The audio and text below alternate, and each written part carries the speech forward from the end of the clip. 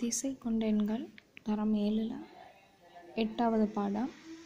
திசை கொண்ட எண்களை படிக்கும்போது அதில் 3 வகை இருக்குது. ஒன்று நேர் எண்கள், அடுத்தது மறை எண்கள், அடுத்தது பூஜ்ஜியம்.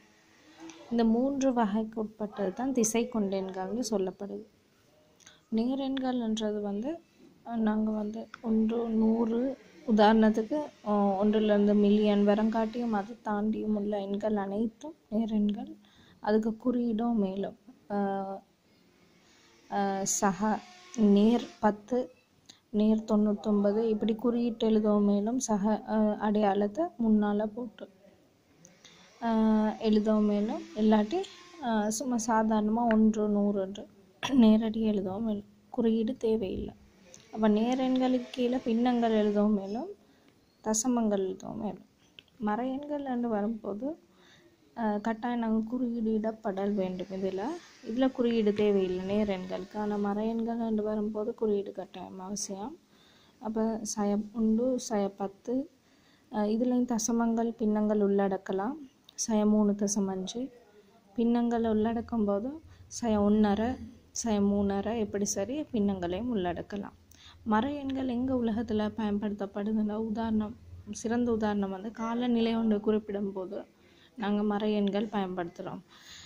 காலநிலைகளில் ஆர்டிகா, அண்டார்டிகாலெல்லாம் சாதாரணமாக பார்த்தா 10 விட குறைகிற சந்தர்ப்பங்கள் நிறைய இருக்குது. அது மறை எண்களுக்கு உதாரணமாக வரும். பூஜ்ஜியமும் ஒரு எண்ணாக கருதப்படுது. இதுதான் திசை கொண்ட எண்களில் 3 வகை: நேர் எண்கள், மறை எண்கள், பூஜ்ஜியம்.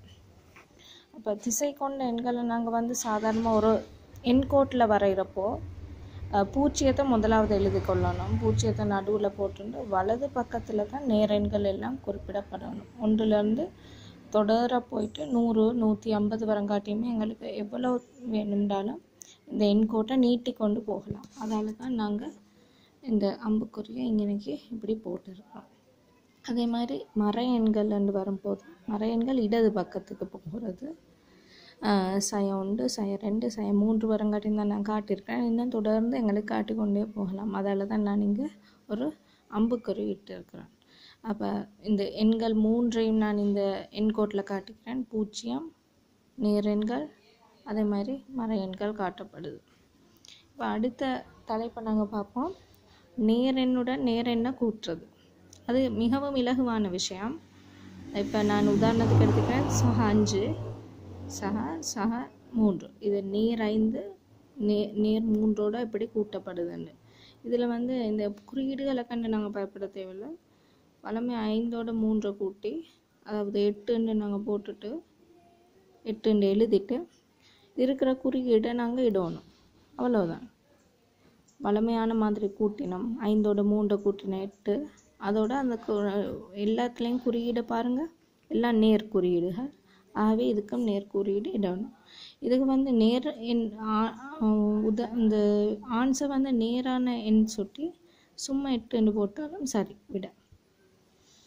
நேர் இந்த அடையாளம் குறியீடு தேவையில்லை. நேர் எண்களுக்கு குறியீடு தேவையில்லை. குறியீடு போட்டாலும் சரி, இல்லாட்டி குறியீடு போடாமலும் உங்களுக்கு 8ன்னு இடையிலும். அதே மாதிரி மறை எண்ணோட கூட்டும் போது கட்டாயம் எங்களுக்கு மறை எண்களுக்கு குறியீடு அவசியம். ஆகவே மறை எண்ணை கூட்டும்போது வளமை மாதிரி நாங்கள் கூட்டுவோம். என்னை கூட்டத்தான் சொல்லிக்கிறாங்க. மறை எண்ணை கூட்டுறது எப்படின்னா 3ஓட 6 கூட்டினா 9. அதுக்கு பிறகு நாங்கள் அதுக்கு முன்னால் இருக்கிற அடையாளம் 2ஐயும் கட்டாயம் கவனிக்கணும். இதுலேயும் மறை தான் நிற்கிது, இதுலேயும் மறை.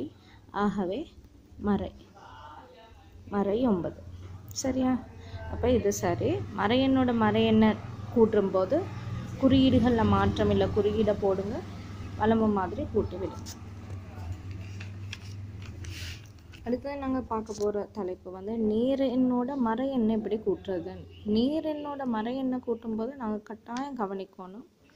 இந்த குறிப்பை நான் எழுதிக்கிறேன். முதலாவது நாங்கள் அவதானிக்கணும். இங்கே பாருங்கள், நேர் 7ஓட மறை 3 நாங்கள் கூட்ட போகிறோம். இதில் குறியீடு நேர், இதில் குறியீடு மறை. அப்போ இந்த நேரத்தில் நாங்கள் கவனிக்கணும் என்னென்னா, முதலாவது வித்தியாசத்தை கவனித்து எழுதணும். அதுக்கு பிறகு கூடுதலான இலக்கத்தில் குறியீடணும். இது 2ஐயும் செஞ்சால் ஃபுல் மார்க்ஸ் கிடைக்கும். அப்படின்னா வித்தியாசம் வேண்டாம். 7ல் 3 கழிச்சதுன்னா 4 வரும், 4. அதுக்கு பிறகு வித்தியாசத்தை நாங்கள் கவனித்து எழுதினோம். 2வது விஷயம் என்ன செய்யணும், கூடுதலான இலக்கத்தின் குறியை இடணும். கூடுதலான இலக்கம்ன்றது 7 கூடவா 3 கூடவா? 7 தான் கூட. அப்போ 7க்கு முன்னால் இருக்கிற குறியீடு நேர்குறியீடு. ஆகவே நேர்குறியீடு இடப்படல் வேண்டும். வித்தியாசம் காணப்படுது முதலாவது. அதுக்கு பிறகு கூடுதலான இலக்கத்தின் குறி இடப்படுது, நேர்குறியீடு இடப்படுது. அதுக்கு இன்னொரு உதாரணம் நான் எடுத்திருக்கிறேன் பாருங்கள். மறை 10ஓட நாங்கள் நேர் 4 கூட்ட போகிறோம். இதில் குறியீடுகள் பாருங்கள், மறை, இதில் நேர். அப்போ குறியீடு வித்தியாசம். ஆகவே நாங்கள் பயப்பட தேவையில்லை. முதலாவது நாங்கள் ஃபஸ்ட்டு காணணும் வித்தியாசத்தை. 10லேருந்து 4 போன எத்தனை? 4 கழிக்கப்பட்டால் 6. அதுக்கு பிறகு கூடுதலான இலக்கத்தின் குறியிடணும்டா. கூடுதலான குறி எது? 10 கூடவா 4 கூடவா? சாதாரணமாக 10 தான் கூட. அதுக்கு முன்னால் இருக்கிற குறி என்னது? மைனஸ். மறைய இடப்படுது. அப்படின்னா அது சரி. இலகுவான வழிதான். நேரெண்ணோட மறையெண்ணை கூட்டும்போது இந்த குறிப்பை ஞாபகப்படுத்த வச்சுருந்தா சரி. முதலாவது வித்தியாசம் கவனிக்கணும். அதுக்கு பிறகு கூடுதலான இலக்கத்தின் குறியிடப்படல் வேண்டும். அப்போ அதன்படி நாங்கள் திசை கொண்ட எண்களோட வகையை கவனித்தோம். நேரெண், மறையெண், பூஜ்ஜியம். அதை எப்படி ஒரு எண்கோட்டில் கவனிக்கிறதுன்னு பார்க்குறோம். நேரெண்கள் வலது பக்கத்துலேயும் மறையெண்கள் இடது பக்கத்துலேயும் காட்டப்படணும். அப்போ நேரெண்ணோட நேரெண் கூட்டுறது சாதாரணமாக நாங்கள் கிரேட் ஆரம்ப பிரிவுகள்லேருந்து கிரேட் 1லேருந்து கூட்டி கொண்டு வர மாதிரியே கூட்டுறது. மறையெண்ணோட மறையெண் கூட்டுறதும் வேறொன்றும் வித்தியாசம் இல்லை. வளமையாக கூட்டுற மாதிரி கூட்டி மறை அடையாளத்தை முன்னால் இடப்படல் வேண்டும். இதுதான் முக்கியம். 3வது வகை நேரெண்ணோட மறையெண்ணை கூட்டுறது அல்லது மறையெண்ணோட நேரெண்ணை கூட்டுறது. அந்த நேரம் இந்த குறிப்பை ஞாபகத்தில் வச்சுக்கணும்.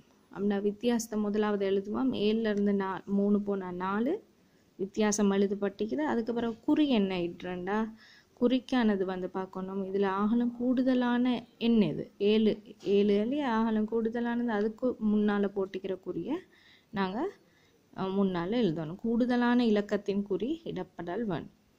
சரியா? இது 10, 4. ஆனால் சய 10, மறை 4, சக 4. அப்போ இதை கூட்டி நான் வித்தியாசத்தை முதலாவது எழுதுவோம். 4க்கும் 10க்கும் 4க்கும் விடைப்பட்ட வித்தியாசம் 6. ஆகவே அதுக்கு பிறகு வித்தியாசம் எழுதப்பட்டிருக்குது. கூடுதலான இலக்கத்தோட குறி என்னண்டா, கூடுதலான இலக்கம் 10. 10ஆல் முன்னால் இருக்கிற குறி மைனஸ், மறைய முன்னால் போட்டோம். தெளிவாக இருக்கும் என்று நம்புகிறேன். இப்படி தான் நேரெண்ணோட நேரெண் கூட்டுறது, மறையெண்ணோட மறையெண் கூட்டுறது, நேரெண்ணோட அல்லது மறையெண்ணோட நேரெண்ணை மாறி கூட்டினாலும் இந்த மாதிரி ஆன்சர்ஸ் தான் இது எடுக்கப்பட வேண்டும்.